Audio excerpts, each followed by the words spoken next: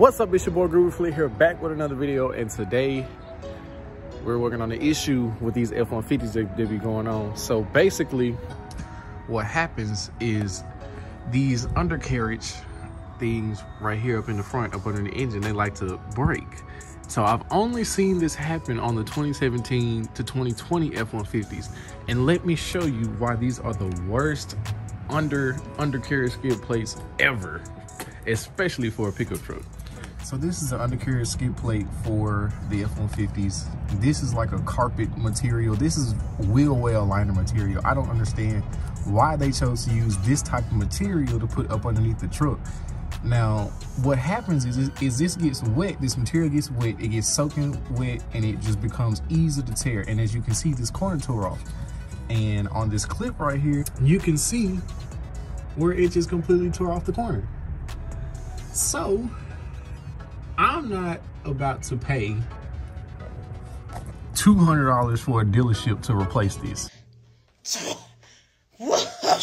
I found the part online for $75, but if I replace it, I don't want to replace it just for this to happen again. So what I'm going to do is I'm going to find a way to tack this back up until I can find a metal replacement. That's what I really want. I want to get something metal for up under here, because I don't want to take this completely off and just ride like that, because that oil pan is plastic, and I would hate to hit something and it fly up and hit that, and then I gotta crack an oil pan, and I don't want none of that. So let's fix this before you need to do better.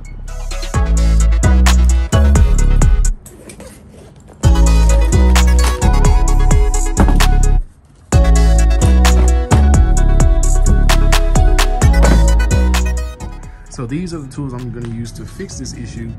I have my drill, zip ties, bolt set to take off that bolt down there, and a drill bit set. So you got drill holes for the zip ties, and you got to use this to take the bolt off from down there. So let's get that done.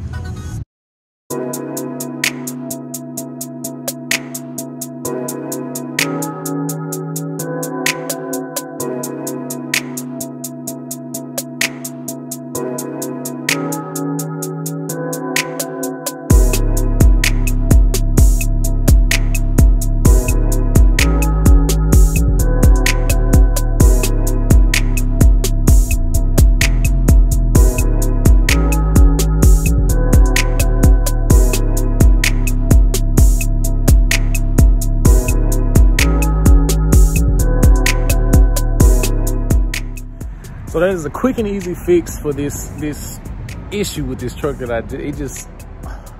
It really get on my nerves. And this is the only generation F-150 that I see riding around with this issue, and it just be hanging, just flapping in the wind. I hate to see that. So quick fix.